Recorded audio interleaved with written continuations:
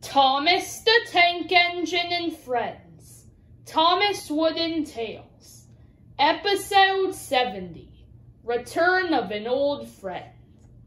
Mighty Mac, a double-faced engine on the narrow-gauge railway, had recently returned after several years of being in the works. The narrow-gauge engines were glad to see their friend again after several years. Well, most of them. Ugh, said Smudger. That double engine's back. Why don't you like Mighty Mac? Asked our Louie. Well, said Smudger, they don't seem to really get along, and that leads to constant arguing. Well, I personally like them, said Luke. Well, that's because you're annoying, said Smudger. Annoying engines like other annoying engines. I see Mighty Mac arguing at the incline every day. Well, if you're annoyed by them, said Rheneas, why not just talk to them? Well, said Smudger, I guess that's a good idea.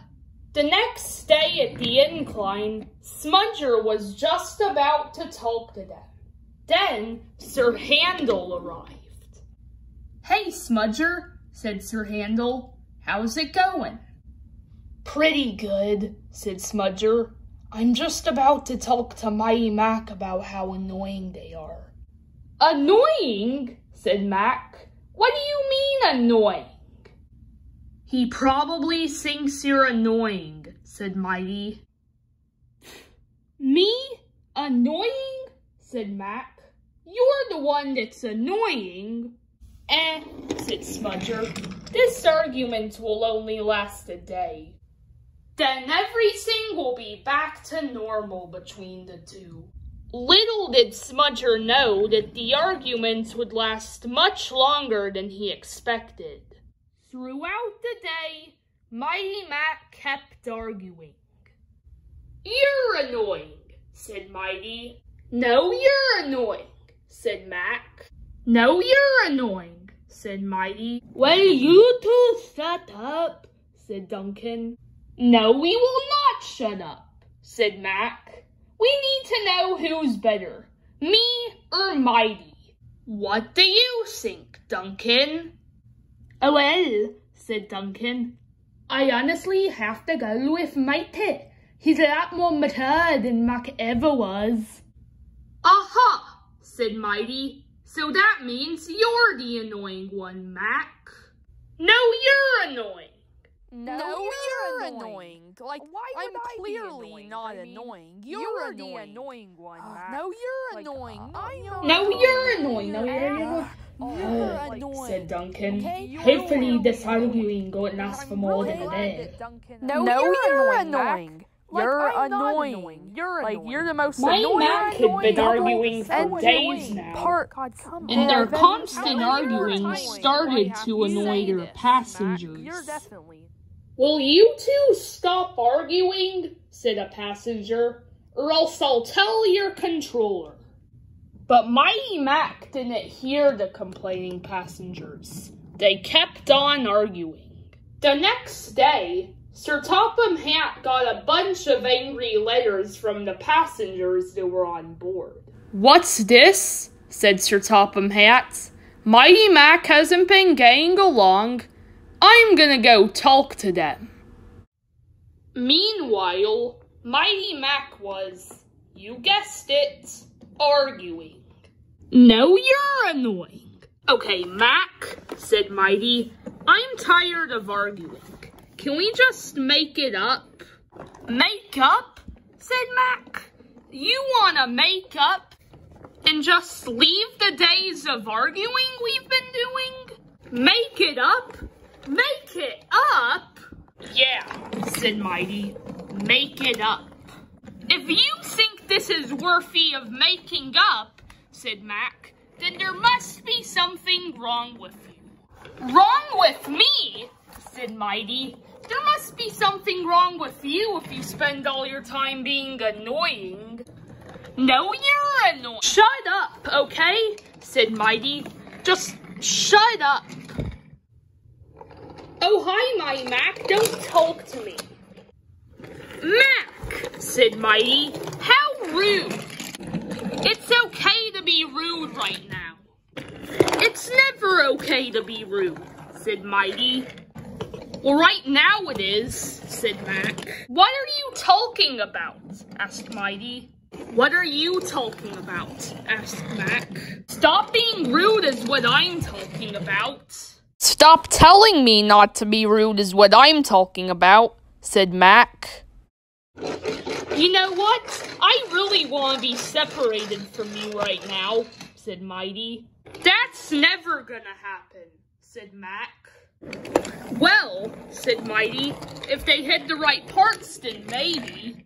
We've already been at the works for several years, said Mac.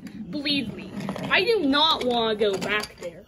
Well, we will be if we don't watch out where we're going, said Mighty. We haven't been watching where we're going for who knows how long. What?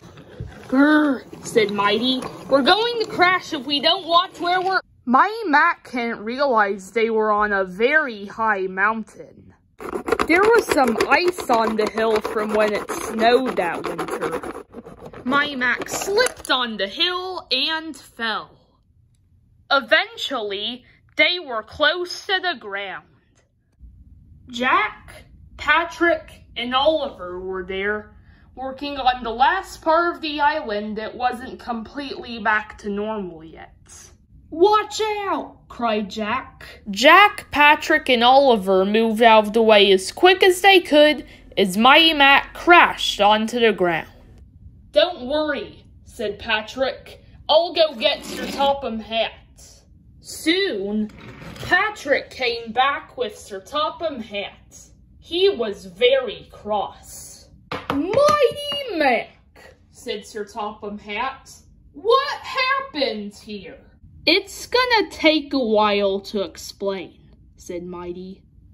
Mighty Mac spent quite a while explaining, and when they were done, Sir Topham Hatt was even crosser. Do you two know how dumb that is? Said Sir Topham Hatt. Yes, sir, said Mighty Mac. And do you two promise never to argue about that again? Continued Sir Topham Hatt. Yes, sir, said Mighty. Maybe, sir, said Mac.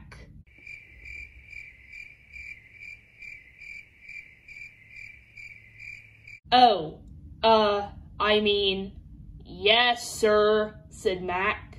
Now that's more like it, said Sir Topham Hatt. Now, you two are going to the works again for at least a few weeks. Aw, man, said Mac. Soon, Mighty Mac was at the steamworks. You two again? Asked Victor. What happened this time? Mac, asked Mighty, would you like to explain? Eventually, Mac had explained. Victor laughed. Oh, I'm sorry, said Victor. That's just really funny. No, it's not funny, replied Mac. Mighty thinks I'm annoying. No, said Mighty. It is indeed kind of funny when you think about it now. Especially knowing how I'm not annoying, said Mac. Okay, said Victor. Let's not get into another argument. We need to begin repairing you. And so, the repairing began. Word about Mighty Mac's accident spread quickly, as most things on the island of Sodor do. And by the time Mighty Mac returned a few weeks later, all the narrow gauge engines were aware of the accident. Well, look who's back, said Luke. Hi, Mighty. Hi, Mac. Don't talk to me right now, said Mac, and for the next month. Oh, Mac, said Luke. Say, said Sir Handel, why are you on a cargo car? We'll have to wait a few days until we can be on the rails again, said Mighty. so that way our wheels can fully recover. For a double-faced engine like us two, that's normally the case. Well, said Smudger, I did say this wouldn't take long.